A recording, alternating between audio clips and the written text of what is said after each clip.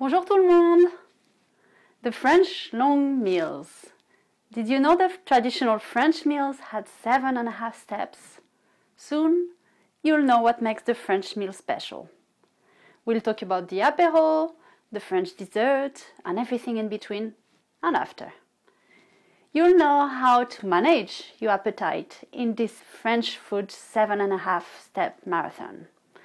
And some unexpected French secrets I'll share at the end of the video. Bonjour, I'm Giga, a French-Creole expat, born in Brittany and raised in Lyon.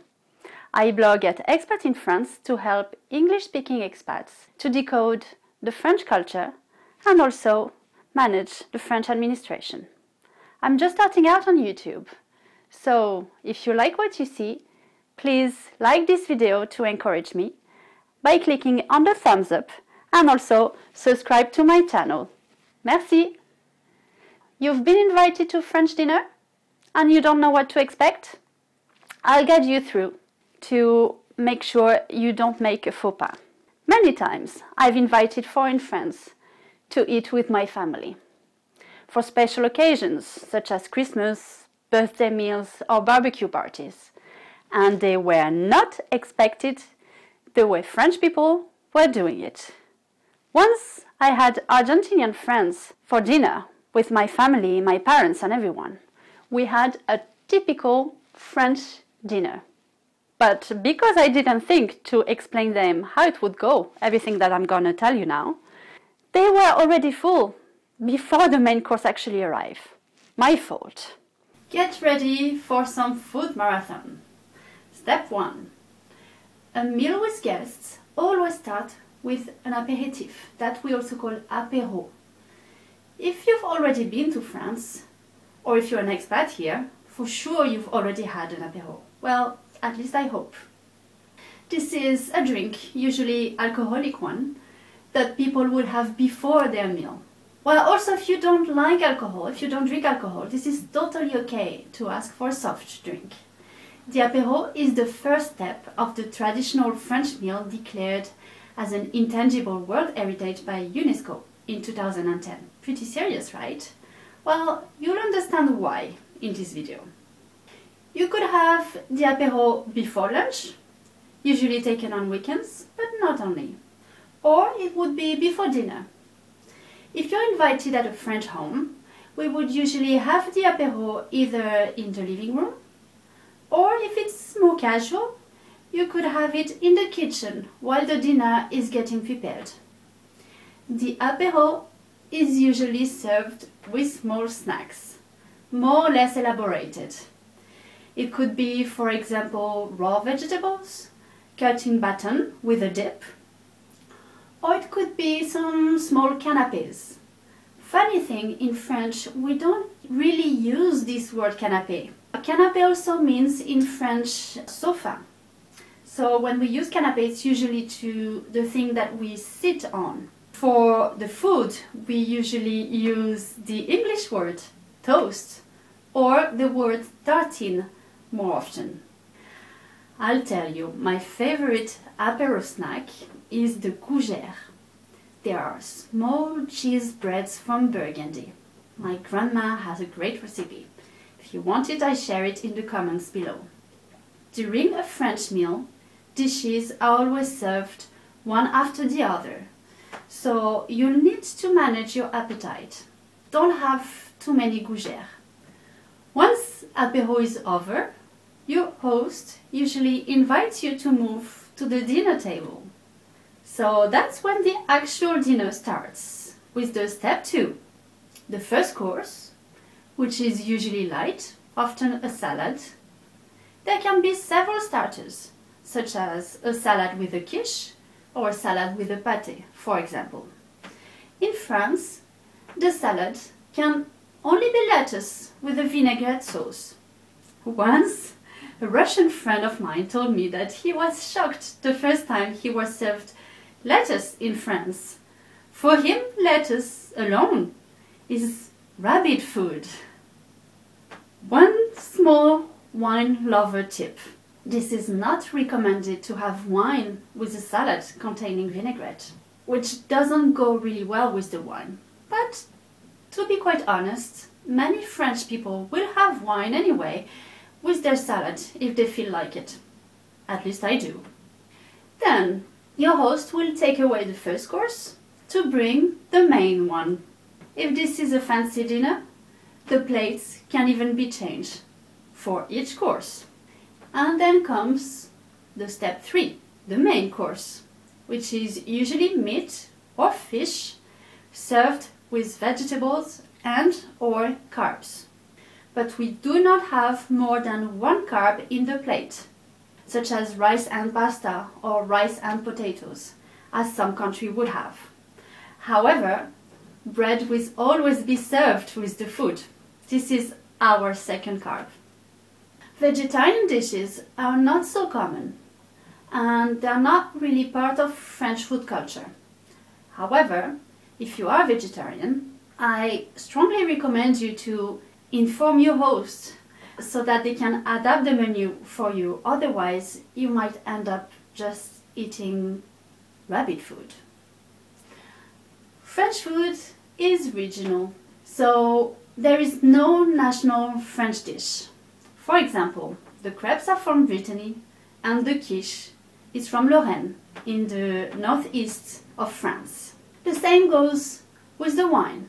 Besides Brittany, Normandy and the Paris region, almost every French region produces its own wine traditionally. The regional food usually matches pretty well the local wines. I'm not myself a wine expert, but for sure I appreciate it. And I know some basics. Many French people tend to drink mainly their regional wines, and sometimes from other French regions. Foreign wines are slowly entering the French market, but this is not really a French thing to have curiosity to try wine from overseas. Listen, I was 23 years old when I tried foreign wine for the first time, and at the time I was living abroad in Argentina, imagine. Then comes the step 4, with the cheese. This is my favorite part of the meal, that I miss the most when I'm abroad, besides my family of course. French cheese is worth a separate video because it has its whole set of rules. So you'll find this video up there or up there. Cheese is a dish in France and an actual part of a French meal. Again, cheese is original. For example, the Camembert is from Normandy, or the Brie de Meaux is from a town called Meaux in the Brie region, not far from Paris. There are about 30 cheeses that you will find everywhere in France. All the rest are mainly local, but you might be wondering how many cheeses are there really in France. Well, there is no set number, but some people say that there is one cheese per day of the year. That's a lot, right? Since cheese eating etiquette can be confusing, I advise you to observe first how French people cut and eat their cheese and try to do the same. Some French people would not care how you cut it. Others could give funny looks or even comment. Then comes the step 5. Finally, the French dessert. The best part for all of the people that have a sweet tooth. French people usually end their meal with a sweet note, even for everyday meals. A simple dessert would be having a fruit or yogurt. Cakes and pastries are a treat. We do not eat pastries every day, at least most of us. Now that you had dessert, you might think, well, the menu is over, right?